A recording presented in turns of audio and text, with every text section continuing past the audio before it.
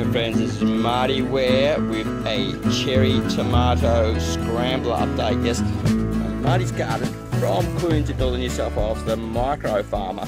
And what I'm doing here is I've planted on the bank. Now, if you haven't watched the Scrambling cherry tomatoes video, go back and watch it. I'll leave a link in the card section for you there if you can access that. Now, what I'm doing is I'm actually changing my method a little bit. I'm going to stake some up, and then the next one in between I'm going to let scramble so I can let more air through, because when you don't have enough air you get mold and fungus problems and things like that. So that one will scramble, it'll let air through to this guy, and that'll also produce suckers and things for me.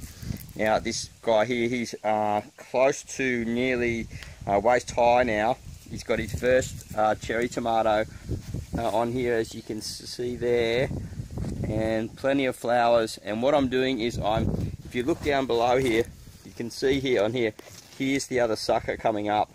Now what I'm going to do is I'm going to actually, once this gets too tall and goes past the height of the stick, which is around close to 5.5 6 feet, and goes over, I will possibly cut it back and use that as the next one, as the next leader, or I will scramble it down the hill and bury it under the ground and take cuttings from it.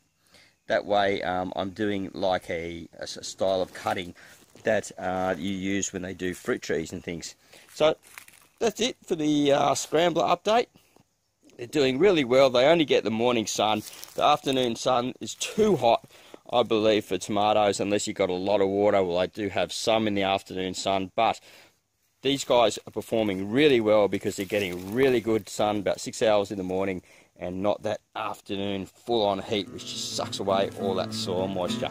Alright, I'm Marty Ware from Marty's Garden. Have a great day.